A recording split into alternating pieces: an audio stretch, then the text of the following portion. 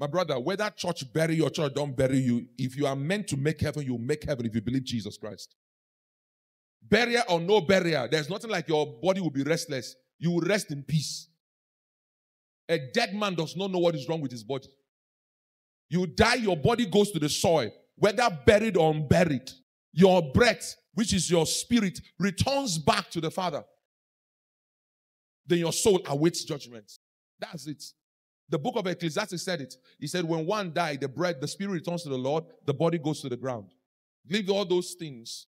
If you have money to bury someone, please do it. It can help your conscience. But the moment someone dies, the next thing is judgment. And please, all these things that people do, whereby people die, and before they bury them, they have to go and settle bills in the church. If they don't settle bills in the church cannot bury them. That is not scriptural. That is arrant nonsense. I've heard people come to this office and tell me that their parents, they lost their faith because when their dad died, they took all the money they had to pay bills that their father was owing in the church. How is your father owing bills in the church?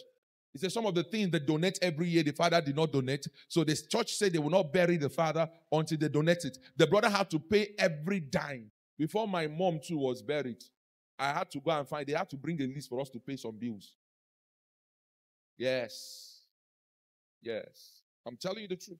I remember one of my aunties telling me, he said, even though you are a pastor now, don't forget. My wife was aware. So even if you're a pastor, don't forget there are payments you are supposed to make so that when you die, the church will come and bury you. I'm alive. You are thinking of my death already. That could be a doctrine. Now, I'm teaching you something. It's not to excite you. It's not to make you feel like I'm telling you. No. You won't understand what I'm telling you. You won't understand what I'm telling you. Know this and have peace. At the end of the day, if you don't make heaven, if you don't enter into eternal rest with the Lord, you can't hold your pastor responsible.